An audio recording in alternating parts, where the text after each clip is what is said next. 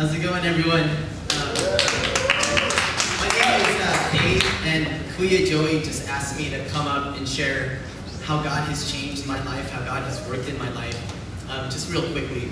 And, you know, I've given my testimony a couple times before, a number of times, and it's always been straightforward. And I thought tonight, you know, why don't I just take a gamble and go the artsy route? And so what I did was, I took my testimony, my story of how God has changed my life and revolutionized my walk with Him, and I just wrote it in a letter to God. And so I wrote a letter to God about a week ago, just refining it, really taking time to make sure every word was in place, every word was right, every word was deserving of Him. And so I just figured tonight I'd just read it for you guys, and I just hope you guys are blessed by it. This is my letter to God, and it's titled, "To the God Who Gave His All for Me." To the God who gave His all for me, you are the one whose love is overwhelming. Your affection for me is infinite. You are the great romance, and every need I have is satisfied in knowing you. When I was lost, you pursued me with so much passion that it was hard to resist. You wore down my walls of stubbornness with your persistence, and you won me over just by being you.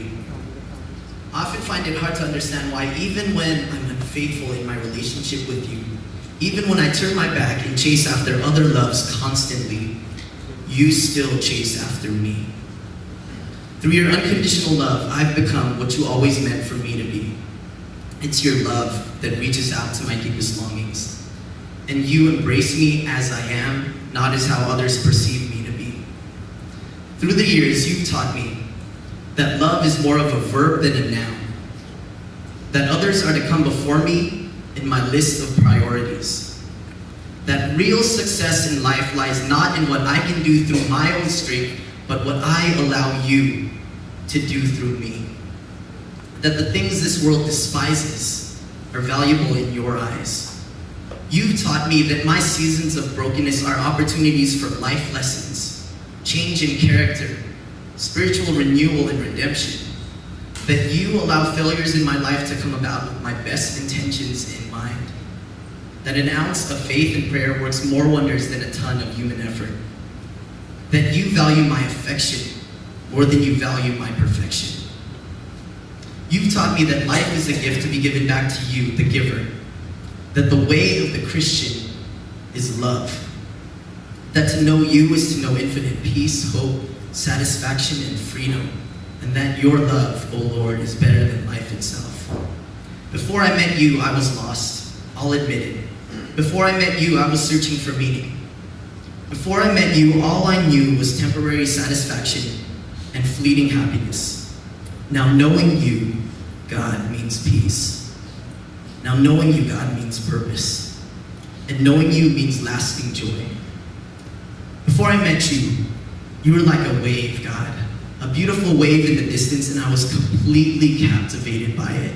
And I could do nothing but stand paralyzed before it, staring, admiring its beauty. And when it finally broke and hit the shore, it was so much more powerful than I thought. It overpowered me. It swept me off my feet, washed over me, and consumed me in the current. Now all of a sudden, I'm in over my head, and I'm drowning in the drink. Now that I know you, a day will never go by without me knowing that I am loved. I'm intellectually convinced that you exist, but I'm emotionally won over by the depth of your love and the greatness of your grace. And so I have to ask, who am I that you would be so absorbed with me? I was spiritually crippled, helpless even, then you saw me in my need, lifted me from the dirt, brushed me off, and made me clean again. Imperfections and faults I have many, and you see into the dark and nasty corners of this heart of mine, and yet you love me more than anyone else on this planet. How does that even make sense? You offer me a love relationship with you and the hope of eternal life in heaven, and all I have to offer back is my ugly brokenness and a set of talents, meager at best. But thankfully and amazingly, that's all you ask for. You are the God of a billion second chances, and that's good for me. because I need about that many. One sweet day, soon enough, Jesus, I will run into your arms, and your sweet embrace will shatter all of my insecurities. And the love emanating from you toward me will be stronger than I ever imagined, and to look into your eyes will make me forget every ounce of earthly struggle and wash away the hardship of every trial and trouble I ever went through. You never let me down. You never fail me. You are always loyal, devoted as can be. And your kindness has melted away my heart of stone, torn down my walls of pride, and stripped away my stubbornness, and it's led me to repentance.